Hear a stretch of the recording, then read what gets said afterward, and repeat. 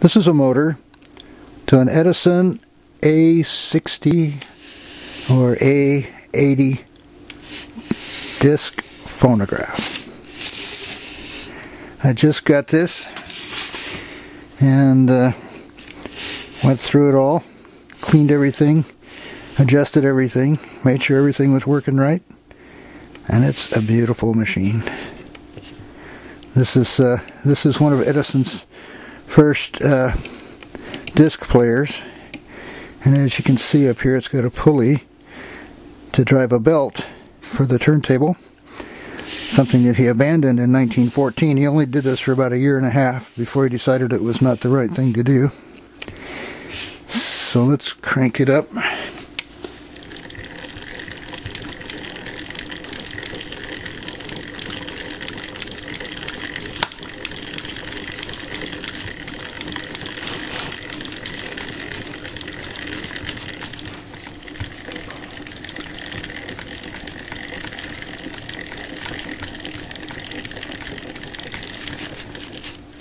There we go.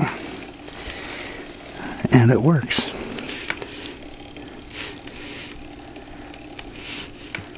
I had to borrow the crank from a different machine, but it's good enough to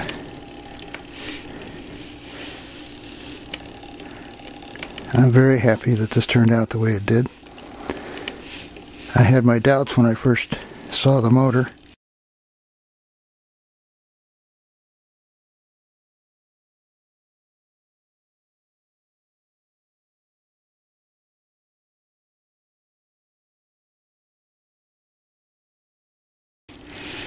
It was kind of raggedy looking, but everything was there. Just needed to be cleaned and tuned and re-greased and stuff. I put new grease in the springs, and now it runs really well. I'm very happy.